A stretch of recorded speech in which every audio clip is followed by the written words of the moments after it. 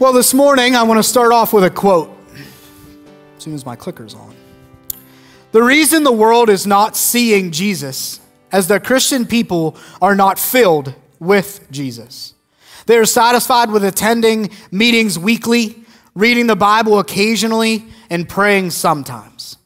It is an awful thing for me to see people who profess to be Christians lifeless, powerless, and in a place where their lives are so parallel to unbelievers that it is difficult to tell which place they are in, whether in the flesh or in the spirit. This morning, I want to talk to you about the worldview question, why are we here?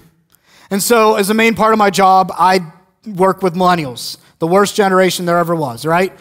Man, they're just awful people, young people, right? And I kind of resonate with Smith Wigglesworth here, wrote this a long time ago, his frustration. Because I hate to watch Christians who, on a Sunday or with me at a Bible study, they live one way. But then throughout the week, they're a completely different person. It's like they're bipolar almost. And it's really frustrating to watch Christians not act like it.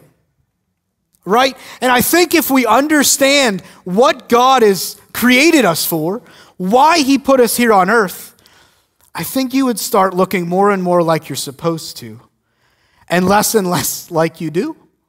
And I know it's a little challenging. I'm sorry just to jump into here, but it doesn't get any easier from the entry point. So I just want you this morning to really, we're going to go through the account of Genesis this morning and the first verses of it. And I mean, a lot of people just use this as a defeat to evolution, like, see, God created the world.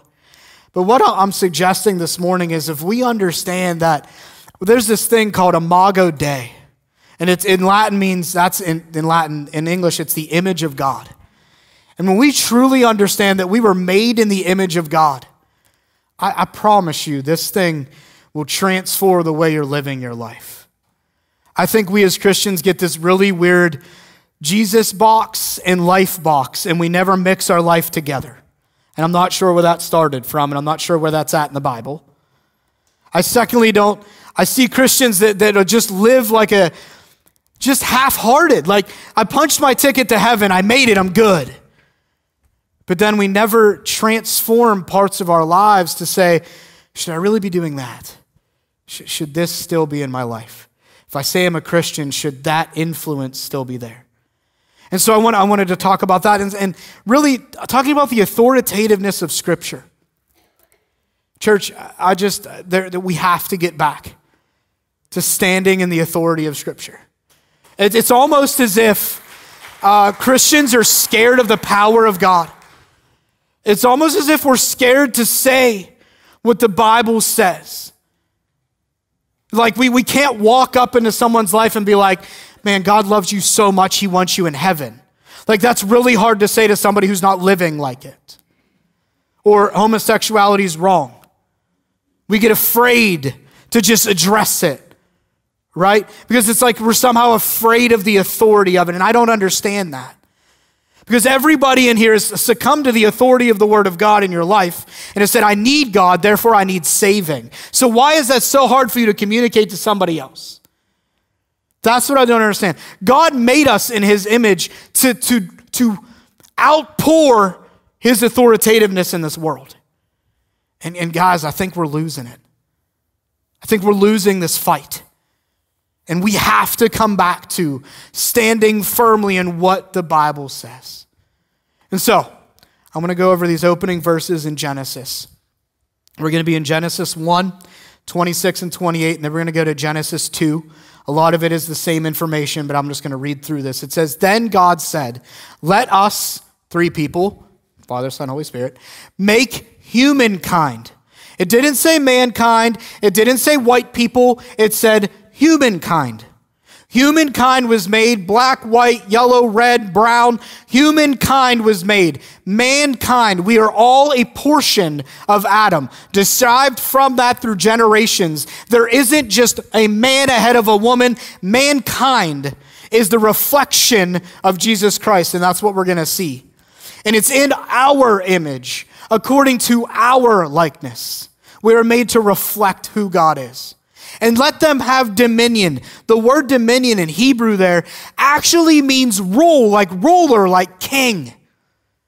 We are supposed to be ruling in our culture. We're supposed to be reigning in our culture because our God is the king who is once and for all, and we represent him. We're not the one worshiped. He is. We're just here to be a mirror for everyone to see him through us.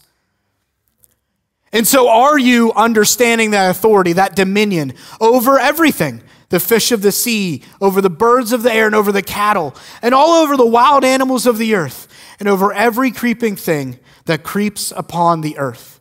So, God created humankind in his image, in the Imago Dei, image of God. He created them two genders, male and female. There isn't multiple, there isn't an option here. And if you need to learn how to tell the difference, go back to science class. Male and female. There's not multiple. I don't care what your feelings tell you. He created them. God blessed them, and God said to them, two imperatives: be fruitful and multiply. Get out. Quit acting like church is the building and be the church. Be fruitful and multiply. But secondly, fill the earth and subdue it. Again, that word subdue is the same as dominion. Rule in it.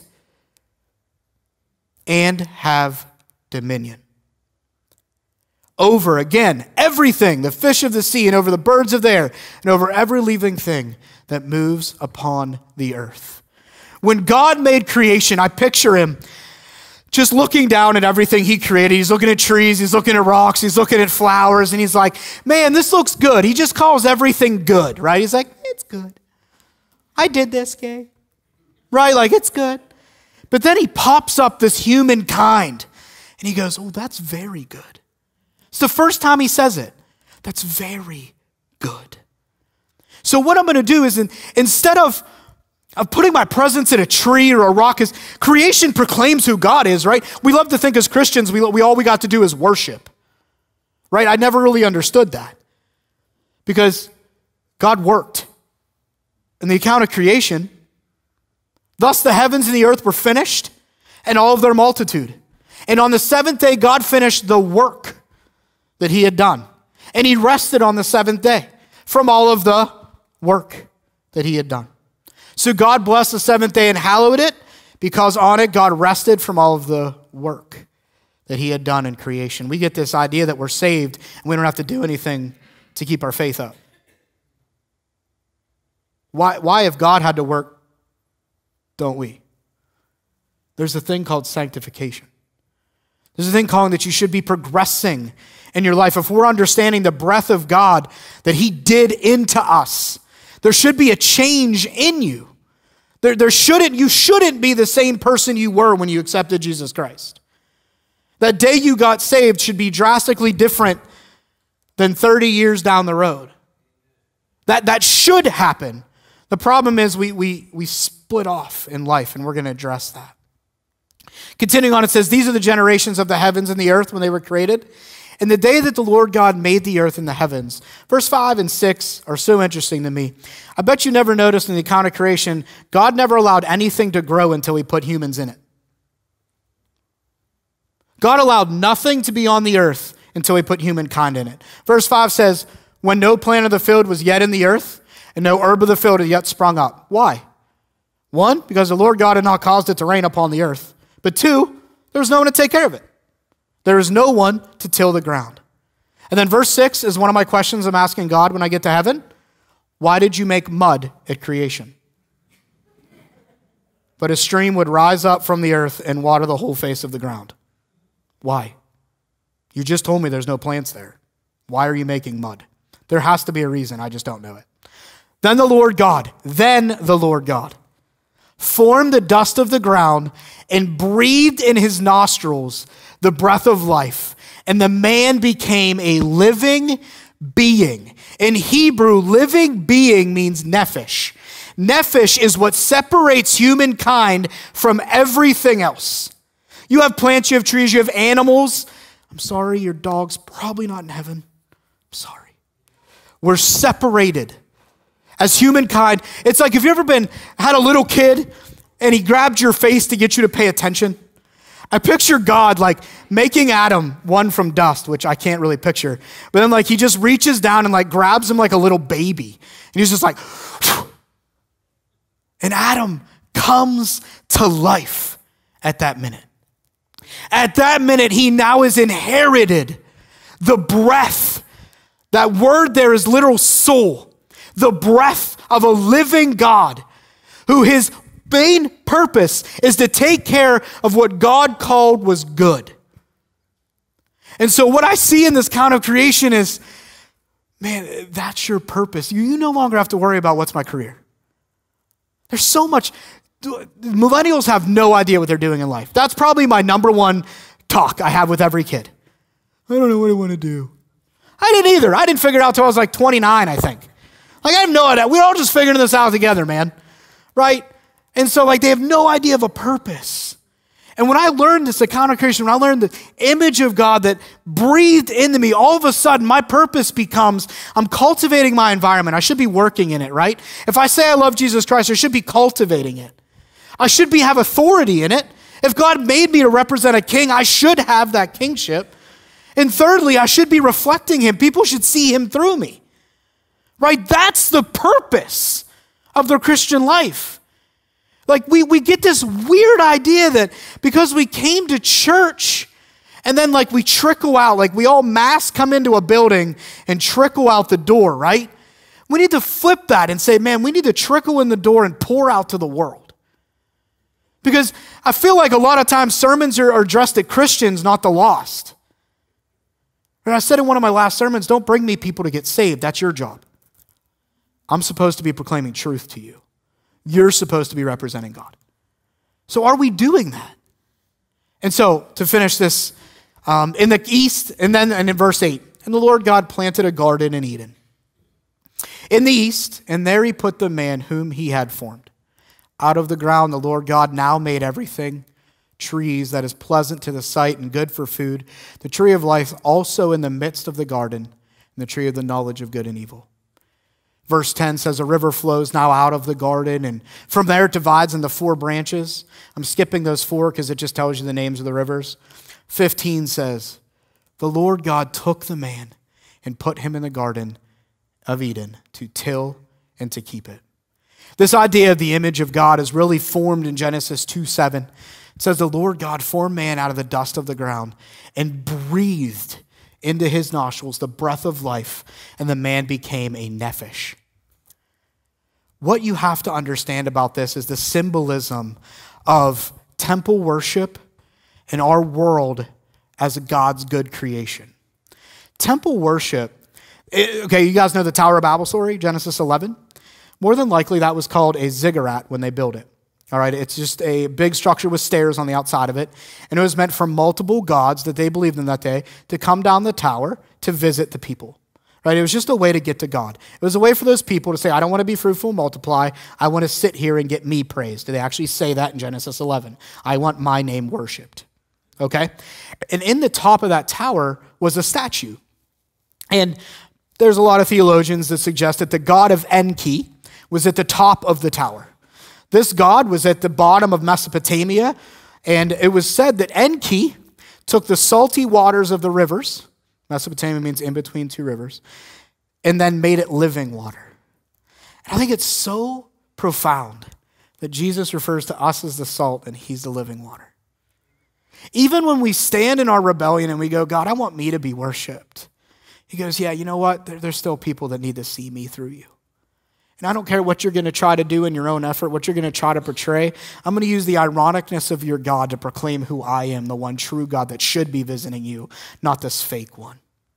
And so they would always put at the temple what was to be worshiped. And what God did is he made this awesome garden. He made this awesome place, peaceful, no bloodlust. If you read the account of Genesis, we're all supposed to be vegetarians. That would be horrible. It's the only thing I'm thankful about. I get to have steak. Like I'd hate that. But we weren't supposed to have like a bloodlust. That's murder. That's violence. I love me a good steak though, man. The only time a woman decided what to eat ruined everything. I'll tell you. So, sorry, that was a cheap shot. So, when we understand this image of God, I think it denotes three things in our life. Imago Dei in Latin just means image of God. But number two, it denotes humankind as the centerpiece of God's creation. God put humankind, he put you in the centerpiece of this creation to say, hey, here I am. This is me. This is what I can do. This is the grace I offer. This is the love I show. And he said, man, I love that. It's not a tree. It's not a rock.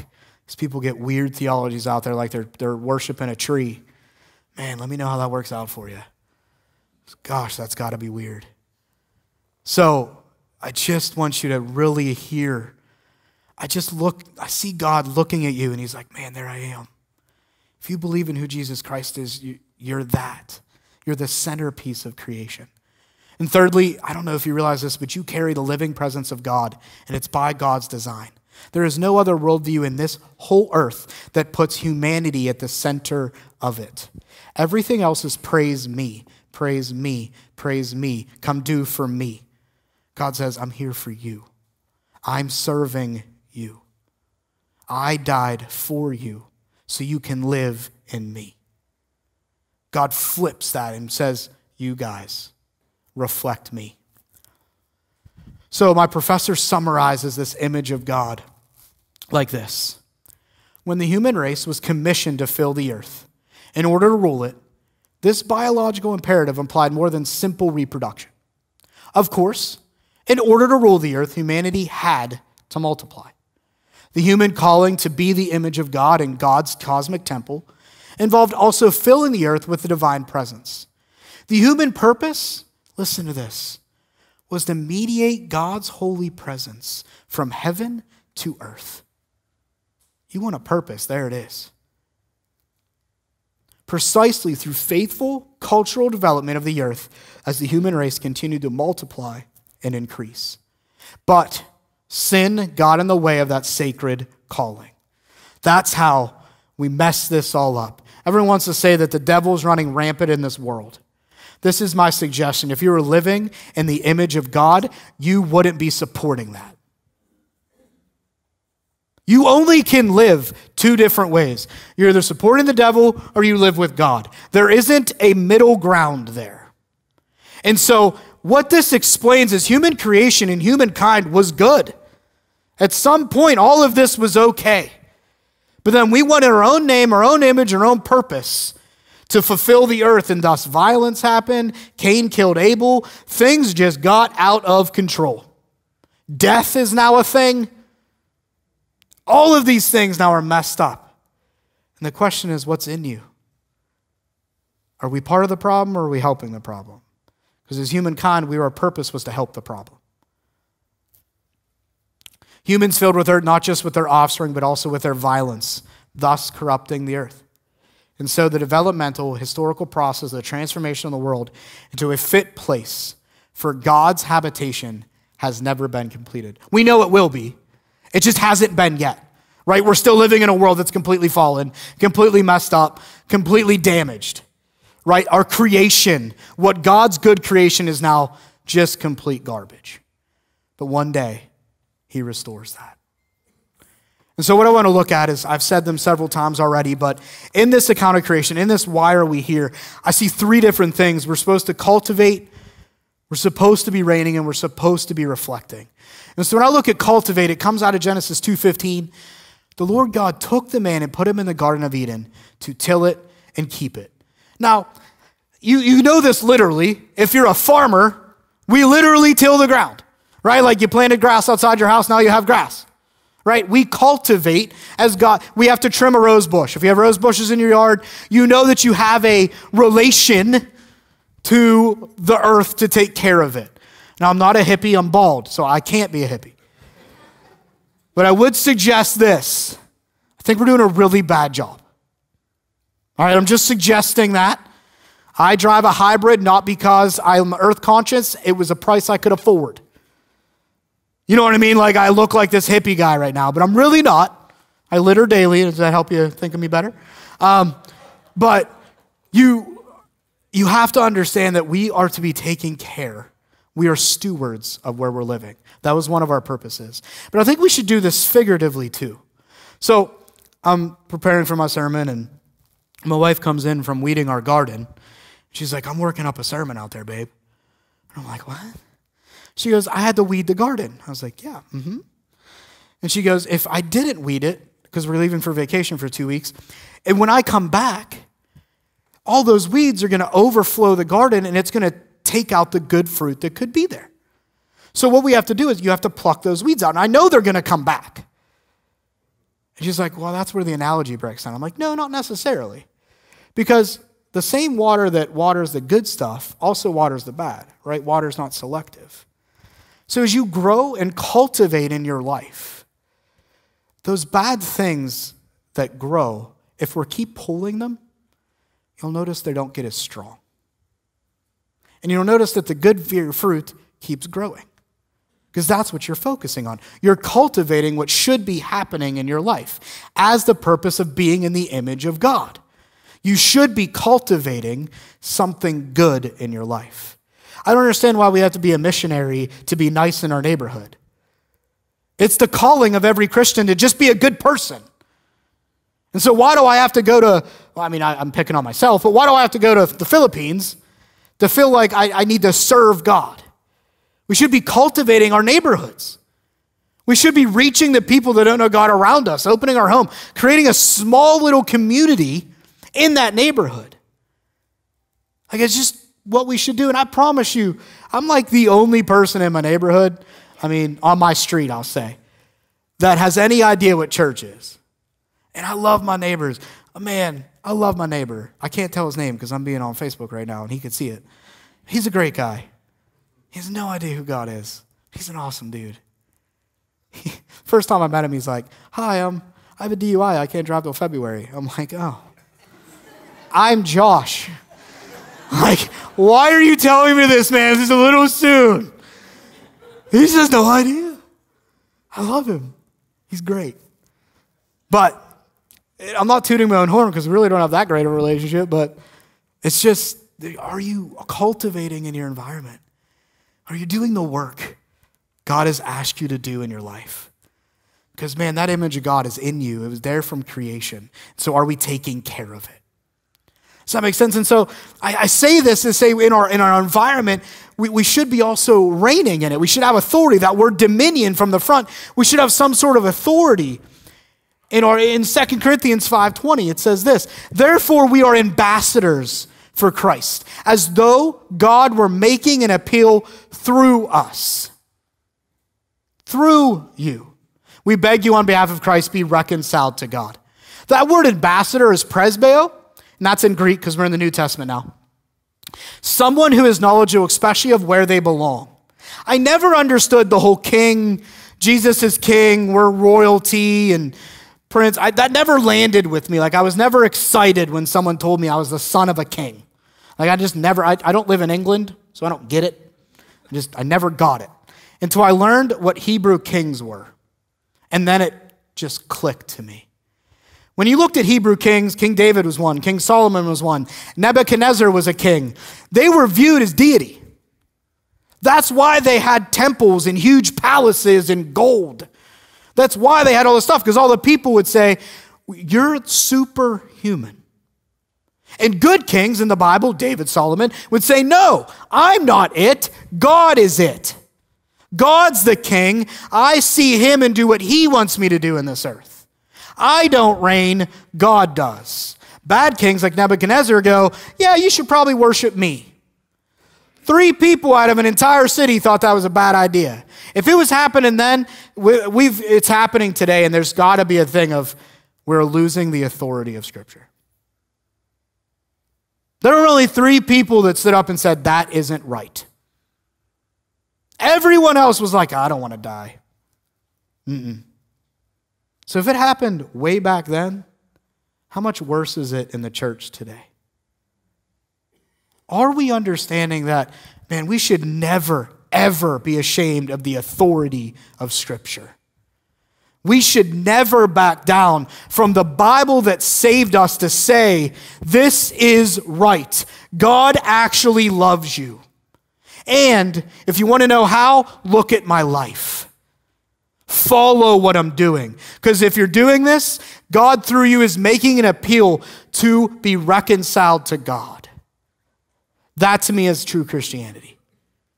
You're representing God well enough that people look at you and go, what do you have? I need it. Are we giving that appeal through us?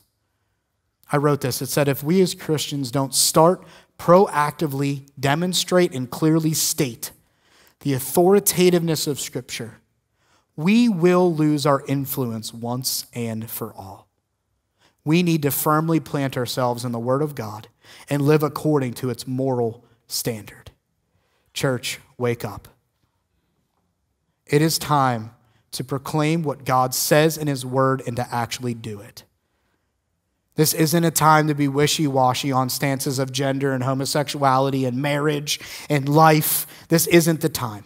This isn't the time to be half in and half out. Because I promise you, we will lose if we lose the authority of Scripture. Relativism will shut down the church. Because all of a sudden it washes out all truth of Scripture. If we don't wake up, then the only way you can really demonstrate the authoritativeness of Scripture is if you know it. This isn't a plea, but Pastor Bill puts his Bible on his head all the time. What's in here has to be in here, right? So church, we have to have the authoritativeness of Scripture to be able to cultivate our culture well. And then lastly, we need to be reflecting in God's world. Then God said, let us make humankind in our image, according to our likeness.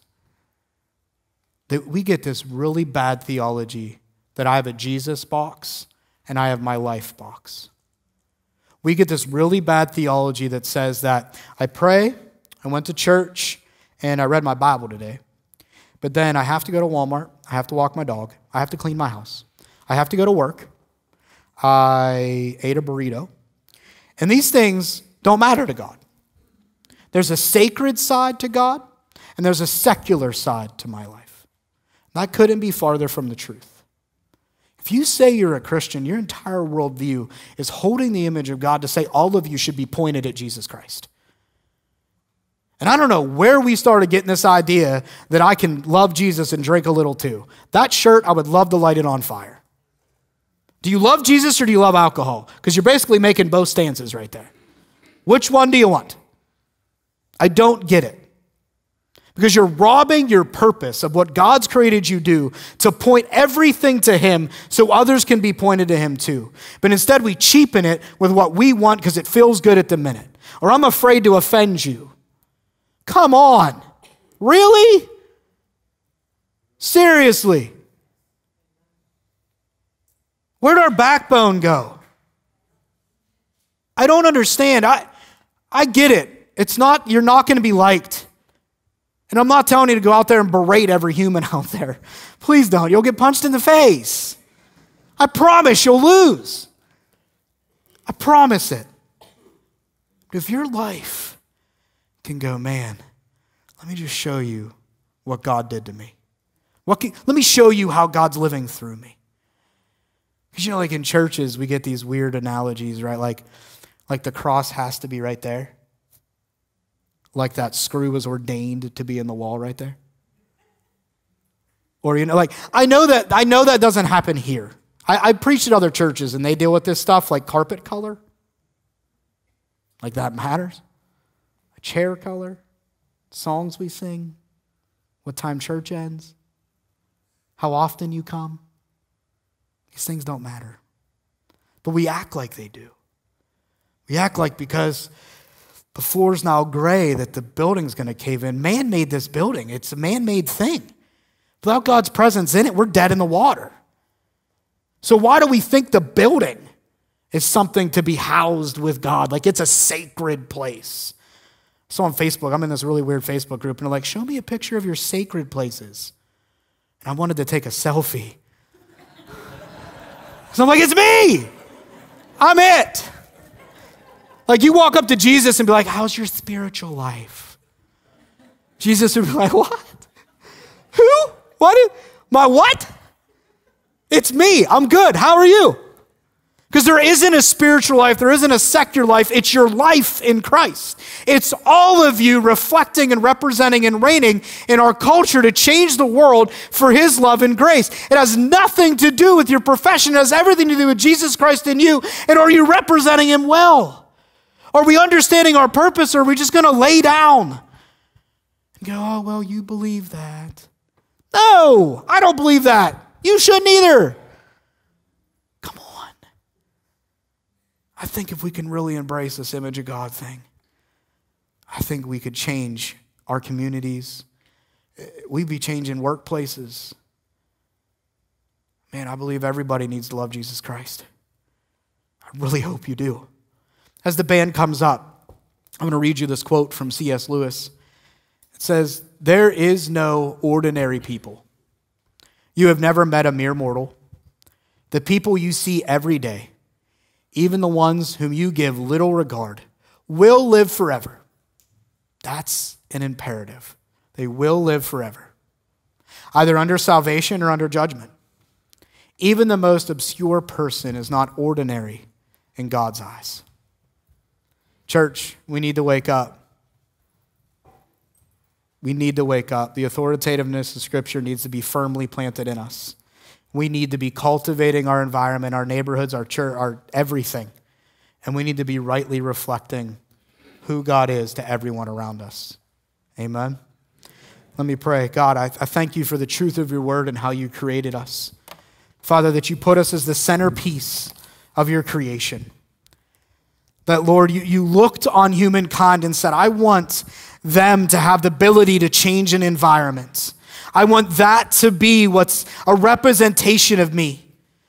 And Father, if there's anything in us that's not allowing that to happen, that God, maybe we have just this weird addiction, or God, we have this situation in our lives that say, I can't possibly live for God because I'm doing this. Father, I pray that you erode that in us, and God, that you would propel us past it to rightly represent the image of God in today's world. Father, thank you for our purpose, and thank you for your plan. It's in Jesus' name I pray. Amen.